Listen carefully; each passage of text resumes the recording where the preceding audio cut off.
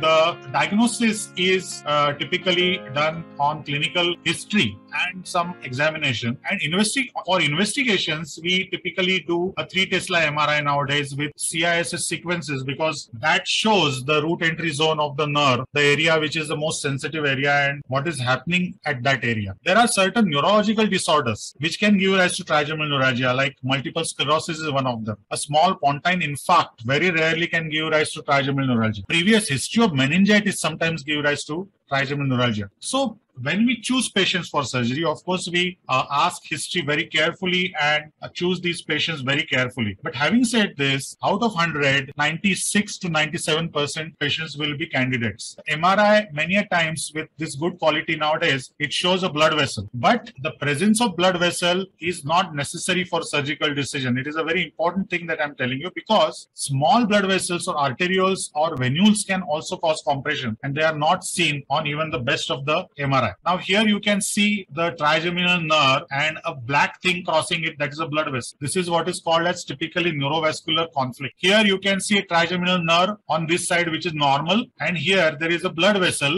and the nerve has become crooked like this. It is turning and then going in the mechanism. So this is the compression. It is usually seen on MRI. But as I said, the presence of this conflict being seen on MRI is not necessary for the decision of the surgery.